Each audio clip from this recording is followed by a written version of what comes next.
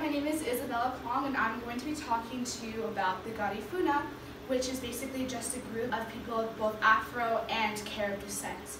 So I think one of the most important values of humanity is identity, and that could be political identity, individual identity, cultural identity. I think it's just so important to a lot of different people, both back then and now, especially now during the present times.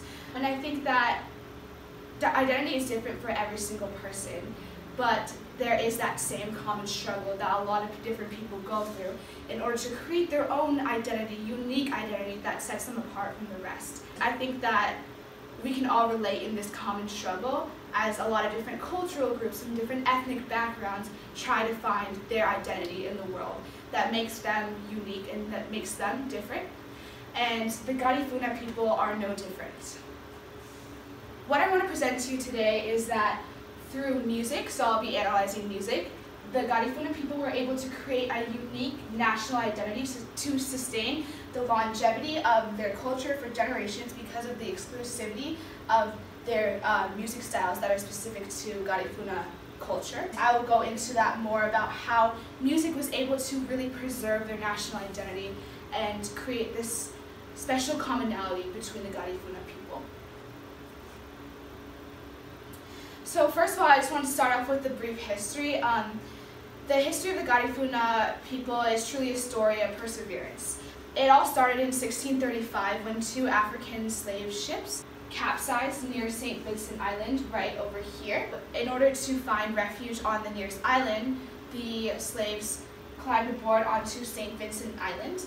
And during that time, the Caribs already invaded the area and they were indigenous to the area, so it was like their own territory. So the slaves were entering the Carib territory. There they intermarried and they mingled and shared their cultural values and traditions, and they created a whole new race, which is really interesting, called the Garifuna people. And it's really interesting because they first settled in St. Vincent Island, but as you know, there's a war going on between the French and the British, so they were relocated all the way over here to the coast of Honduras, and they were forced to settle over here and migrate all this way across the Caribbean Sea to the coast of Honduras in order to create their own community. So it was a very hard journey for them. And this is a picture right here of the slaves entering the island. And actually, in November of 1802, they first stepped foot in Honduras, and it marks a national holiday that's recognized today by a lot of different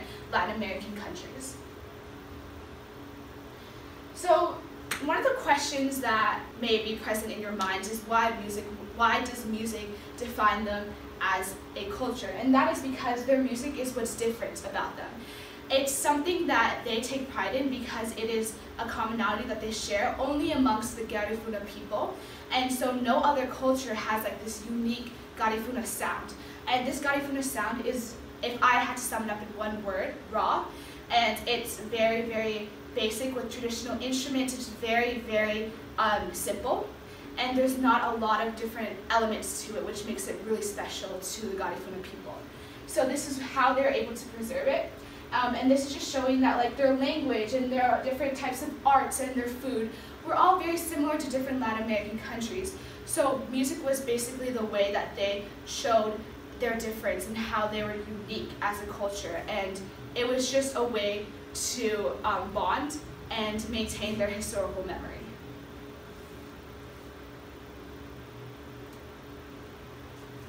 One of the main styles of music of the Garifuna people is punta, and punta is really famous, especially today, and they've transformed it into punta rock, where they added electric guitar, and it's really famous, and it's basically consists of the Garifuna drums in the background and usually dancers in the front who control the beat of their drums with their hips.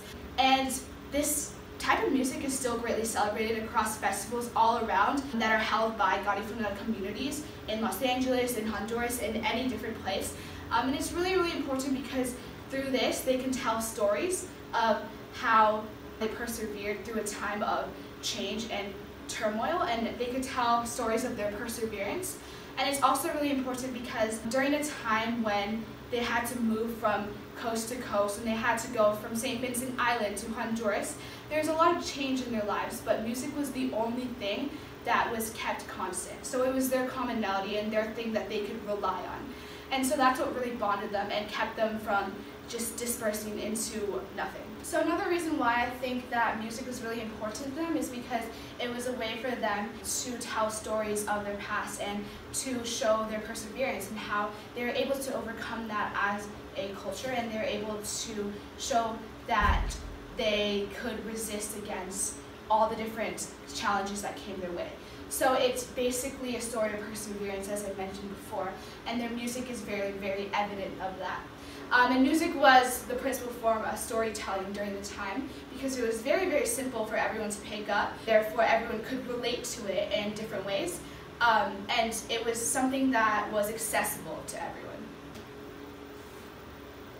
So as I mentioned before, there's an important element of punta music, and that is the Garifuna drums. And these drums are made from hollowed out trees that are covered with animal skin. And this is one of the most important instruments because it is the only instrument that's used in punta music, aside from punta rock. And it's really important because it really creates that Garifuna sound that's different than the rest, and it has a certain beat to it, which further makes them different than everyone else and more unique, making them have their own national identity. So for my field study, I was privileged to go to the Garifuna Music Festival, where I was able to listen to all different types of Garifuna music, including punta music. And here's a clip of a song that they actually, of one of the punta bands, actually created on the spot just by using their drums and feeling the rhythm of the beat.